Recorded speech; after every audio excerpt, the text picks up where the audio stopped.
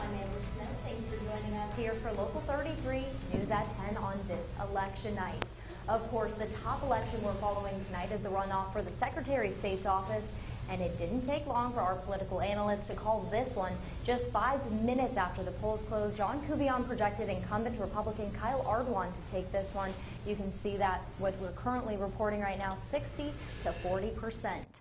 So let's bring in Mr. Kuvion, who's with our Fred Childers, to explain the impact of this one and why it was called so early tonight.